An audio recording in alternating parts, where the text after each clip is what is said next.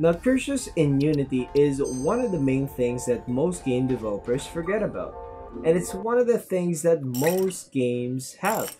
The games have different cursor art. Fortunately, it is pretty easy to implement cursors in Unity. So, let's get started. Just create assets you wish to use.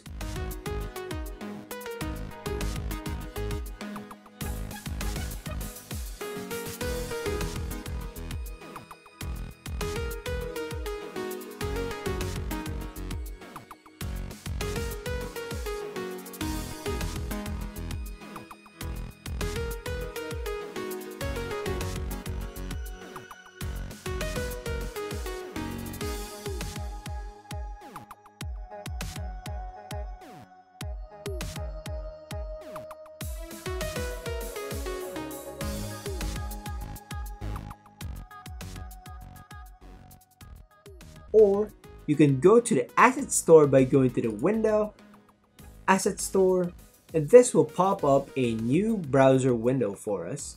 And now let's search for cursors. As you guys can see, I recently searched that in our search menu. Now there are a lot of different cursors that are being sold in the Unity asset store. It's totally up to you if you wish to buy some of these, or you could actually just go to the pricing and pressing free assets, thus showing us the free assets that are being sold in the asset store. As you guys can see, we already purchased the pixel cursors, so let's import that in our game. You can do this easily by pressing open in Unity and pressing open Unity editor. This will show us a package manager in the Unity game itself. If for some reason this doesn't show up for you, you can easily go to Window, Package Manager, and this will be shown right in front of us. Now, as you can see, we already saw the pixel cursors assets that we wish to use in our game. If for some reason you can't really search it in this area here, you can change the packages to My Assets, or you could press the refresh button and press refresh list. This will add all of the different cursors from this package to our game. So let's press import.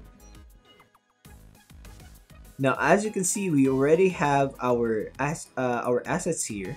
Let's close this window down and let's go to our pixel cursors folder. Now as you can see, there are different types of cursors in the cursors folder, or there is even a demo scene for us to use, but you're just going to be using one of these pixel cursors in this list. This Bones 41 looks very cool, so let's change the texture type from Sprite 2D and UI to cursor, thus allowing us to use this type of asset as a cursor. Let's go to our edit, project settings, and let's change our default cursor to Bones 41.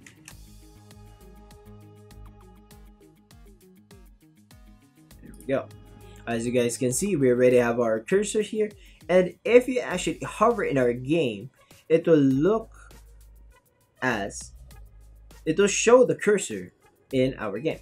But if for some reason it doesn't show up in our current game display, you could just press play, and then hopefully this will be refreshing our cursor in our game.